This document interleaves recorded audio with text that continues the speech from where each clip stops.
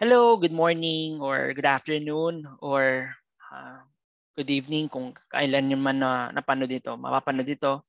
But hopefully ma-send ko sa inyo ito at the right time.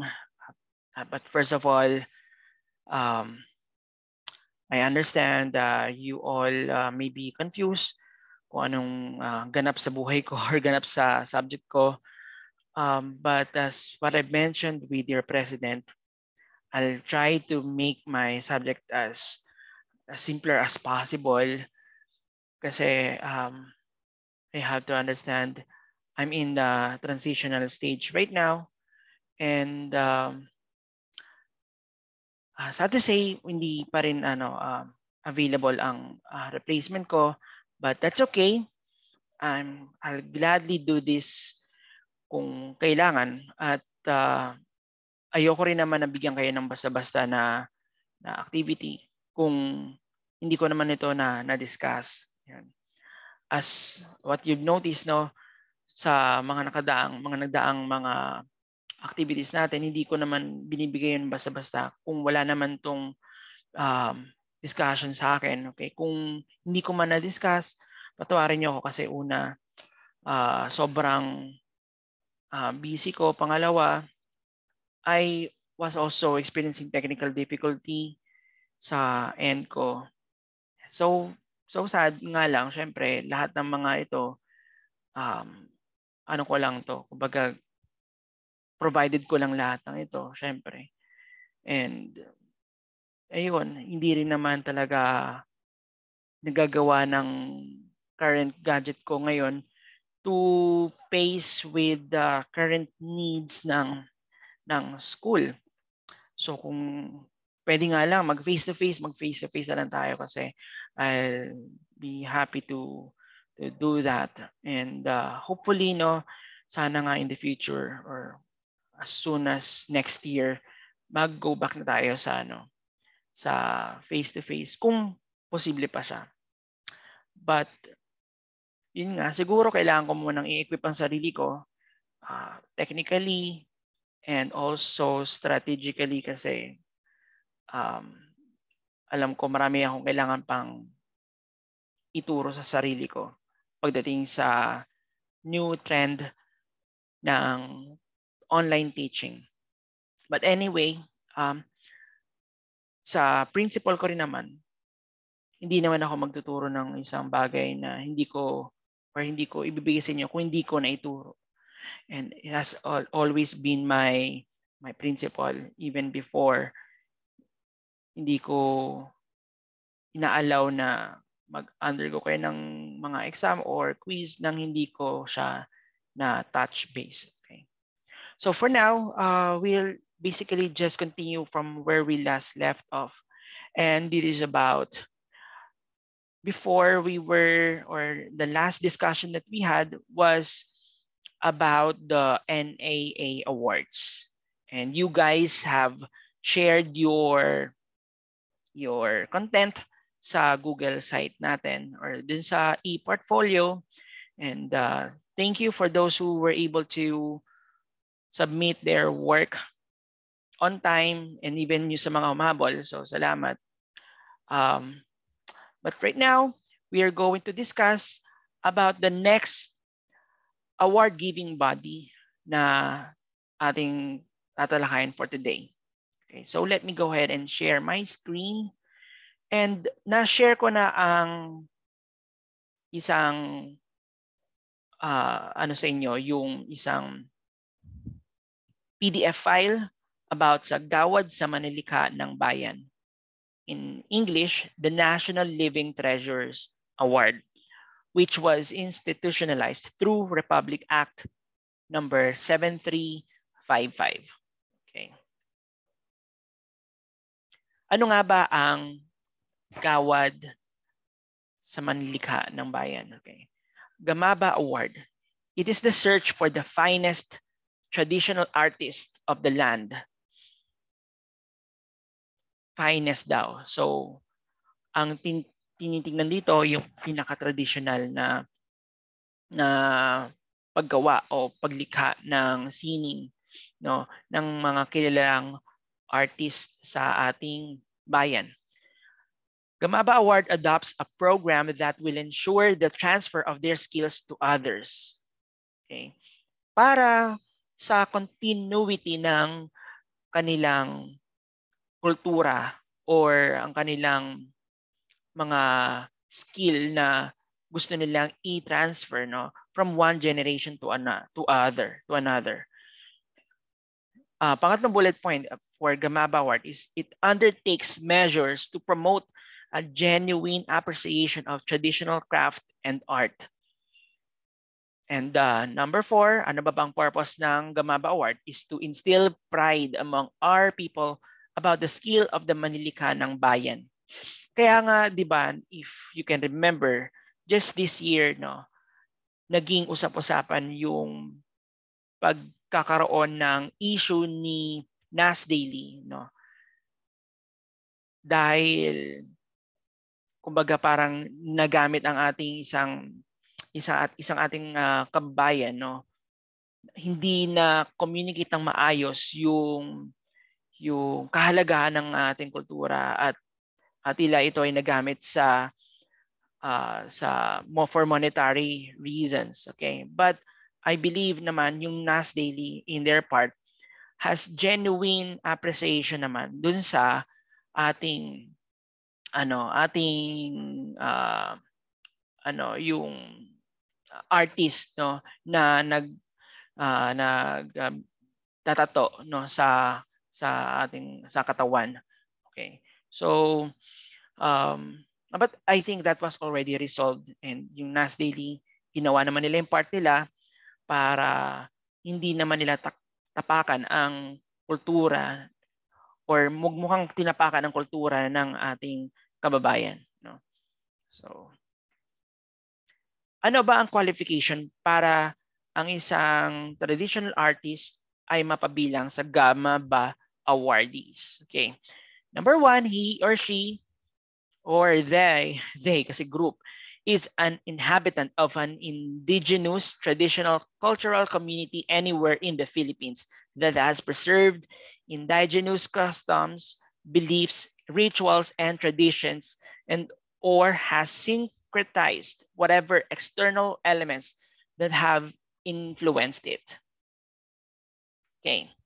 So, kailangan, yun, isang unang qualification, no, para ikaw mapabilang dito is membro ka, no, or you are an inhabitant of an indigenous traditional cultural community anywhere here in the Philippines. Okay. Pangalawa, you must have engaged in a folk art tradition that has been in existence and documented for at least 50 years. Okay. So pag 49 years, hindi, no. Well, siguro depende, no, kung kailan to ginaganap. Basta as long as the culture or the folk art tradition should have at least 50 years, no. Siguro kunwari 49 ngayon, okay. Next year, yan, that particular group or person will now be GAMABA awardee. Okay. Patlo, he or she or this group must have consistently performed or produced over a significant period works of superior and distinctive quality, no?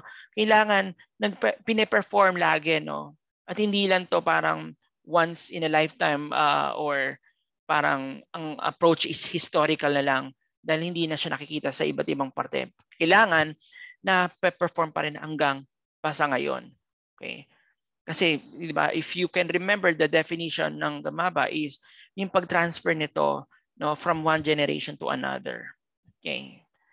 So, yun yung, of course, kasi one of the reasons why there is GAMABA Award. Now, the fourth one is he or she or the group must possess a mastery of tools and materials needed by the art and must have an established reputation in the art as master and maker of works of extraordinary technical quality. So wait lang. So again, he or she or the group must possess a mastery of tools and materials needed by the art. Okay, of course. Kailangan may pakita yung kanyang pagiging mahusay, no, ang kanyang expertise sa larang kanyang pinapakita. Okay? At may magandang reputasyon pagdating sa singing, no, as master and maker of works. Okay. And panglima, he or she or the group must have passed on or will pass on to other members of the community their skills in the folk art for which the community is traditionally known. Okay, so kailangan na ipapasa, no, na ipakita or na gagawa ito ng susunod na henerasyon. So, kaya siya, he, she, or group kasi can be a single person or a group of tribe, no, na ipakita ang kanilang talento, ang kanilang singing at ipasa ito sa kanilang mga nasasakupan. Okay? Para hindi mamatay, of course, ang kultura. Ayan. So, in your book, no, may mga samples na rin doon ng mga GAMABA awardees, no. But I took the liberty to also look in the internet, no, kung ano ang iba pang mga GAMABA awardees, no, with their pictures. Okay, para at least maging familiar tayo isa-isa, no. So in 1993, we have Ginaw Bilog. He is a Hanonu Mangyan of Mansalay, Oriental Mindoro. He was awarded for faithfully preserving the Hanuno Mangyan script and Ambahan poetry. He has promoted the local script and poetry so that the art will not be lost but preserved for posterity. So siya ay si Ginaw Bilog. Yan. So kung ito ay na-recognize nyo, no, mukhang ito ay, if I'm not mistaken, para siyang alibata. No? Alibata siya. Si Masino Intaray, Palawan, Brooks Point, from Brooks Point, Palawan. He was awarded for his exemplary skills in basal or gong music ensemble. He was also recognized for his versatility as musician, poet, epic chanter, and storyteller of the Kulilal and Bagit traditions of the Palawan. Again, siya ay si Masino Intaray. Okay, sa libro kasi kulang ang mga pinapakita lang doon yung pangalan nila, pero ito, yan, may mga kuha sila, no. Si Samuan Sulaiman, Magindanawan, okay, sa Mamasapano, Maguindanao. Okay. So, alam naman natin kung ano saan yung Mamasapano, no. I think most of you are aware of what happened there, okay. But this person is from Maguindanao. He was awarded for his outstanding artistry and dedication to his chosen instrument, the Maguindanao Kutyapi. Kutyapi is a two-stringed plucked lute regarded as one of the most technically demanding and difficult to master among Filipino traditional instruments. Wow, okay. So mahirap. Pero na-award din siya. I mean to say, he was able to master it and also pass it on to the next level or to the next generation.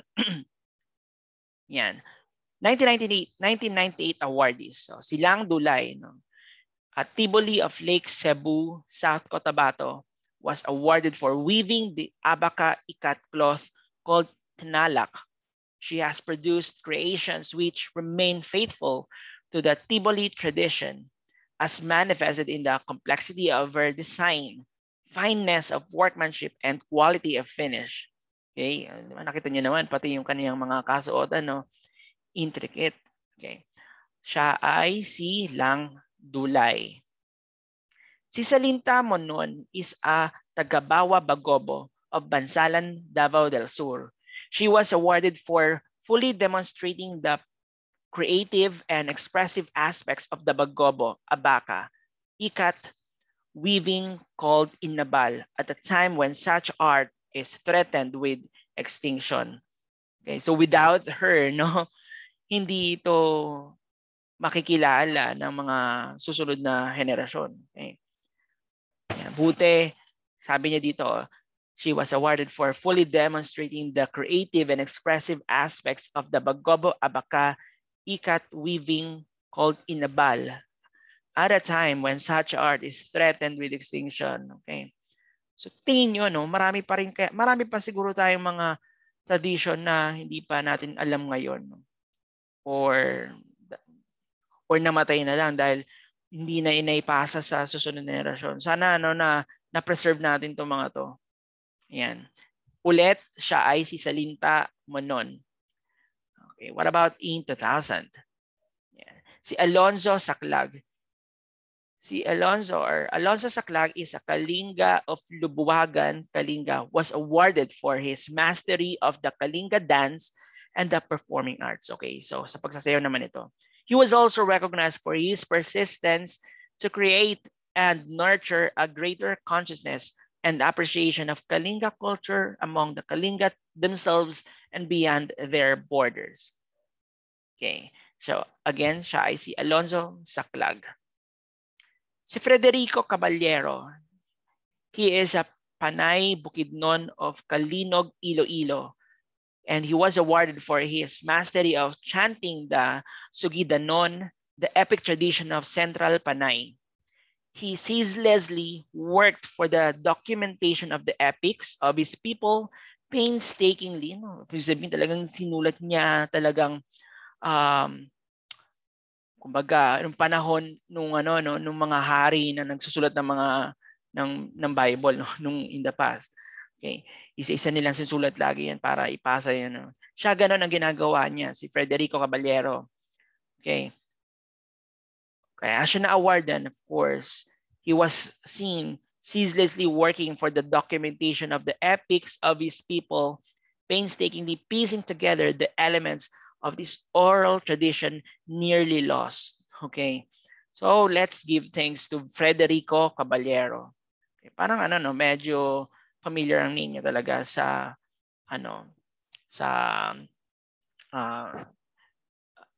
arts, no? Mainstream arts. Okay.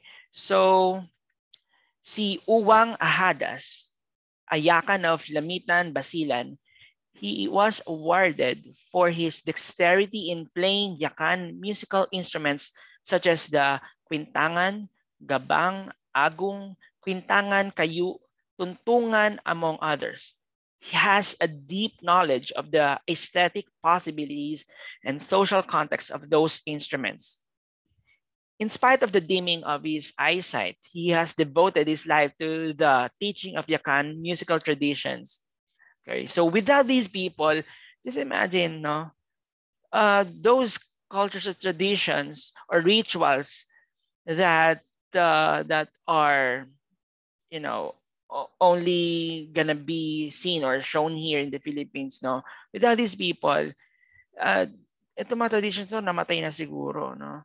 So, good thing we have this GAMABA Award, okay, na nagbibigay ng recognize sa mga individual na ito. Okay. Yan. In 2005, we have Darahata Sawabi of Barangay Parang Holo Island in Sulu Province. Now, that's in Mindanao. She has preserved the art of pisyabit weaving.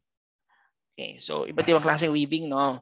Pero siya, tawag sa kanyang art is pisyabit.